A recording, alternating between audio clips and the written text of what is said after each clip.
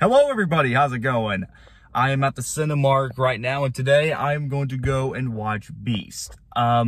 So Beast, from what I've heard, it stars Idris Elba from the Suicide Squad and Zootopia, and the movie, from what I understand, is supposed to be Jaws, but with lions. I love Idris Elba. I know he doesn't really do a lot as far as main character movies go, but I'm hoping this will be a good movie from him, because I've heard mixed things, but you know, the movie could be good or it could be bad. So, just like always, sorry, ooh, that was a little slippy there. Once I get done with this movie, I'll pause, then I'll come back, and I'll give you all my thoughts on the movie, talk a little bit about it. Just want to let you guys know, my Adventure Time editorial is out, so if you haven't seen that, go check it out. It's on the channel, and I may put a link in the description. So, this is LTM signing out, and I'll be right back.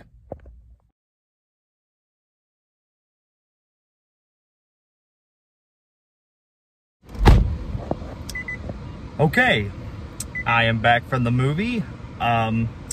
So, Beast is technically a survival thriller about Idris Elba, who has these two daughters, and they're on vacation. They didn't really say if they were on vacation or if they just live there now. But basically, they go to Africa, and then there's the signs of this giant lion that's going to that's been eating a lot of villages and stuff, and Idris Elba and the two daughters end up getting stranded, so it's up to Idris Elba to protect themselves while also trying to survive this ginormous lion. And that's really about it. Short for an hour and 33 minutes. So, I've heard a lot of mixed things. Where am I at? I'm kind of in the positive and the negative at the same time. Well, actually, mostly more the positive, because this movie really wasn't that bad. I think that because this movie just only has one major problem, or actually two major problems, but one of those problems actually kind of does affect the movie itself. But first, the first problem with the movie was the running time, which is only an hour and 33 minutes. Wish it would have lasted a little bit longer. Maybe had a few more scenes. Maybe had some more action, maybe.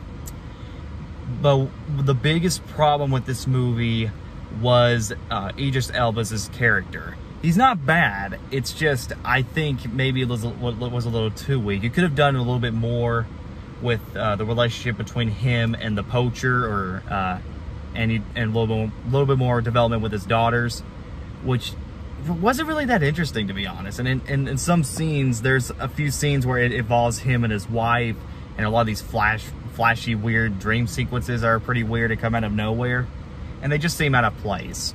But with that said, I really liked a lot of everything else. Africa looks beautiful. The cinematography looks great. The style looks very nice. Africa is beautiful. The acting is very well done, and the dialogue is solid. Some of the characters, although they're not very well developed, or some of them are not very that interesting, they're trying their best. I do like the soundtrack. The music score is very well done. Like I said, I'm a huge fan of Africa, and Africa is a place where I've always wanted to visit, and it looks amazing. I did like the storyline, even if it feels like they're ripping off movies like Jaws or Grizzly, which I get a Grizzly vibe from this movie. The Grizzly it's like a Jaws ripoff, but with a bear. And basically, yeah, it's basically Jaws meets Grizzly, but with a lion. Just add a lion in there. One of my friends said it was Lion King gone mad. I wouldn't blame him, though. So, not really much to say about Beast, other than it is just a typical survival adventure film.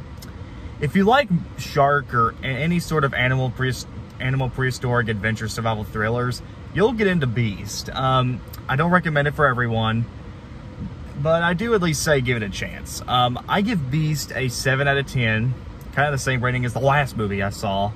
It's not great, but at the same time, it's not awful either. If it wasn't for those two problems, Beast could have been a really fun survival film. Probably one of the best horror films, thriller films I've seen this year, but I don't know. So that's Beast for you guys. Please subscribe, comment below, let me know. This is LTM signing out, and I'll see you guys next time.